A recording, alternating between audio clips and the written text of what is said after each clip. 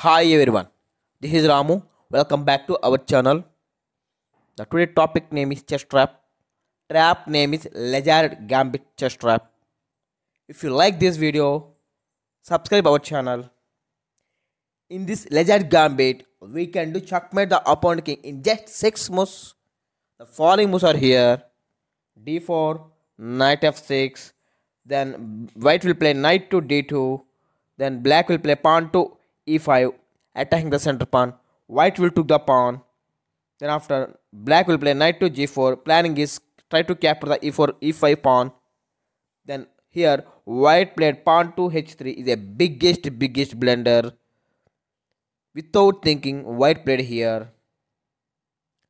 The stunning move is knight to e3.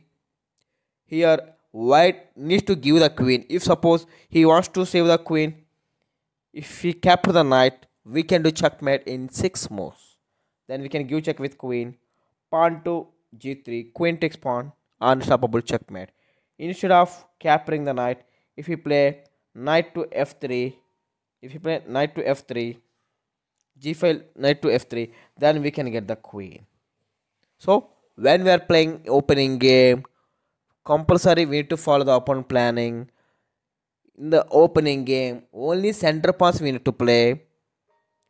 Then develop our minor pieces. Unnecessarily don't push all pawns. Like this will trouble.